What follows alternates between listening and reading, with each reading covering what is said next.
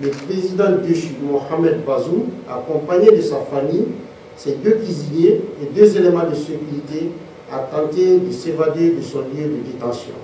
Cette tentative qui a échoué découlerait d'un plan conçu. À partir de ce plan, un déplacement serait prévu vers 2 hélicoptères appartenant à une puissance étrangère censés les exfiltrer à Birni-Kebbi au Nigeria. Interesting. This is the kind of military operation the US Navy SEALs undertake. If what the military spokesman is saying is true, that the former president, Mohamed Bazoum, wanted to escape with his family, 2 cooks and others to a location in northern Niamey where they will be flown in 2 helicopters to the Nigerian city of Birni-Kebbi. If this is true, which foreign power planned this operation and what do they stand to gain?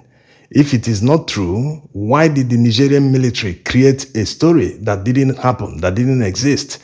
What do they plan to gain?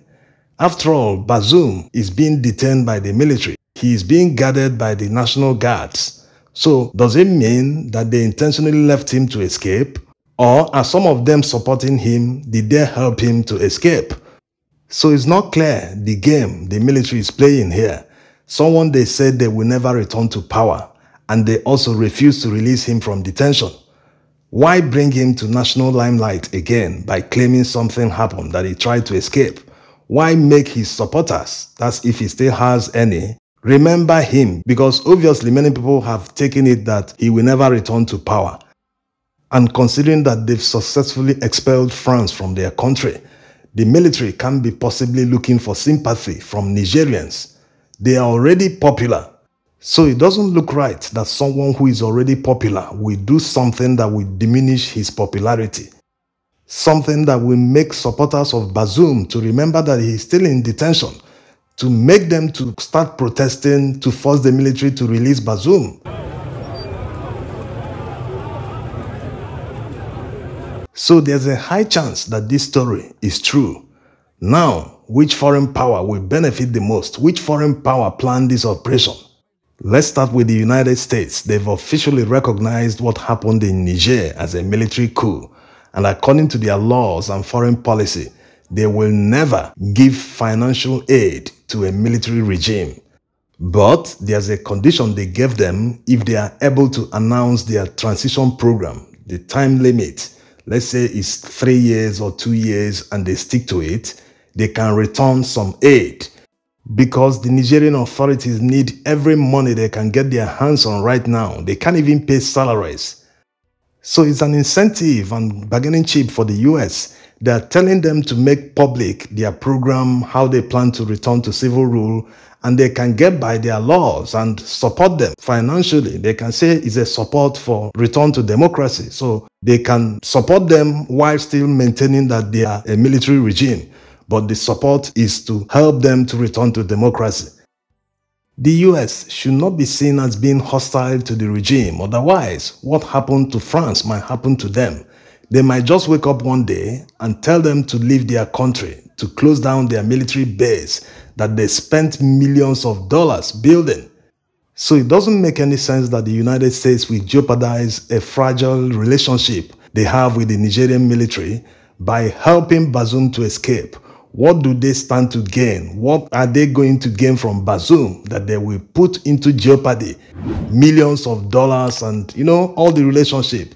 So this rules out the United States being involved if it is true.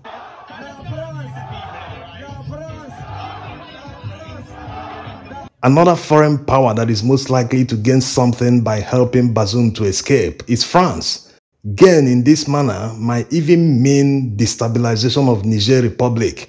Remember this guy who openly said this on national television, that now that they have been expelled from Niger, that they can now plan secret operations to destabilize Niger. So they are not happy that they've been expelled from Niger. They can do anything to get back that influence, that hold they have in Niger Republic. They can do anything to get it back.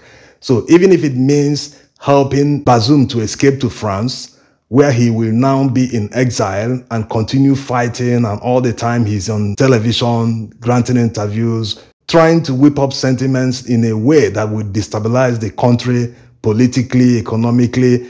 It might go on to a level that they might even try an invasion. This was the same thing they did in Ivory Coast. When Laurent Gbagbo was in power, about 10 years he spent in power, eventually accepted to conduct a presidential election. France backed Alassane Ouattara in the election, and when it became inconclusive, they invaded the country. They already had some forces present in the country. They just needed some rebels to do the footwork.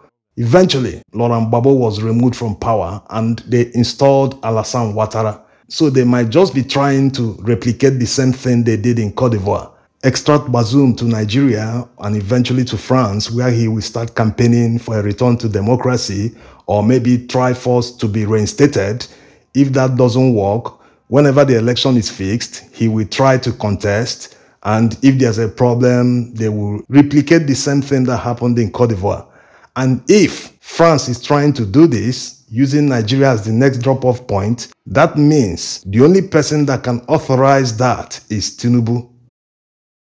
Yes, and this one has everything in the world to gain by doing this. He's been looking for legitimacy all along.